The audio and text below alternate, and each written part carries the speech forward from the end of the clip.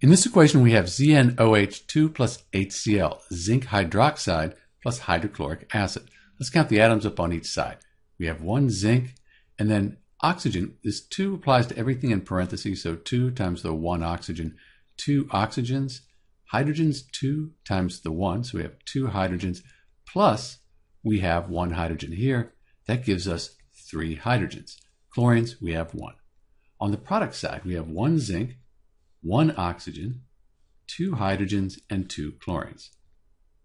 Let's leave the oxygens and hydrogens. Let's do the chlorines first, because we could put a 2 in front of the HCl. Then we'd have 1 times 2.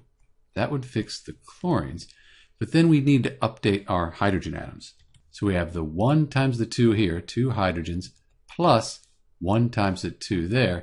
That gives us 4 hydrogens. If we were to put a 2 in front of the H2O as our coefficient, 2 times 2, that would balance the hydrogens. And 1 times 2, that would balance the oxygens, and we'd be done. This equation is balanced. People sometimes have problems with the parentheses. Remember that the 2 or whatever number goes to everything in the parentheses. And also people forget sometimes they count these hydrogens and forget about this one here. So make sure you count all the hydrogens. This is Dr. B with the balanced equation for zinc hydroxide plus hydrochloric acid. Thanks for watching.